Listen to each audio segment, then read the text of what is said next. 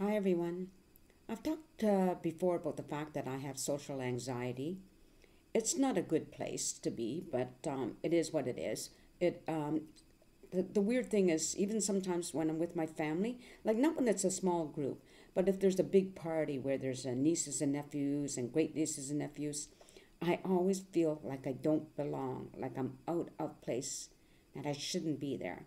And what I do instead, because I don't leave, is I latch on to one person and kind of monopolize their whole evening because it's a safe place to be.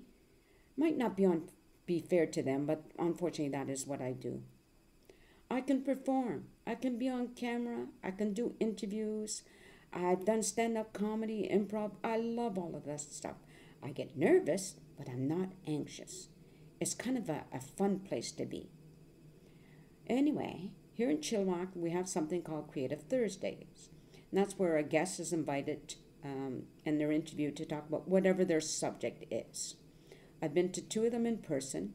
It was really, really difficult for me. Even though I'm not participating, I'm just sitting there in the audience. I pull my body real tight, trying to make myself small. I'm not sure if you can understand that, but that's what I do.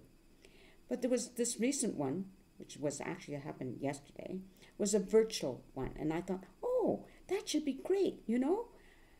So the minute I logged on, oh my gosh, that same feeling as if I was there in person. People are talking amongst themselves, and I immediately felt that I'd made a mistake, that I didn't belong. But I stayed there. I wanted to tap out, but I couldn't do anything. I felt frozen to be there. Anyway, at one point, I knew one person, that was Jeff Edwards, because I had interviewed him, and he turned the tables on me and interviewed me. Some of the people there, I knew who they were, but I didn't really know them. Jeff asked if everybody knew each other, and I spoke, and I said, no, I didn't know most of them. Some said they had seen me or they had met me, whether it was performing on stage or whatever it was. Even though I spoke, I didn't want to. I don't know why I did. I'm not quite sure.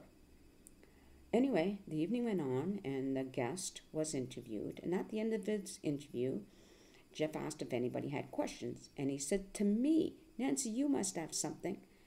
Oh my God. Jeff, you don't know this, but at that moment, I just wanted to hide. You know, I just wanted to hide. I don't remember what I said. I think I said something about my social anxiety. And then I invited everybody to be a guest on my show.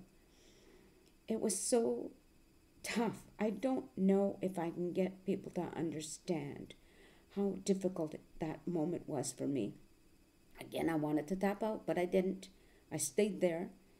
And at the end, everybody's saying goodbye. And as soon as I thought that it was safe, I did tap out immediately.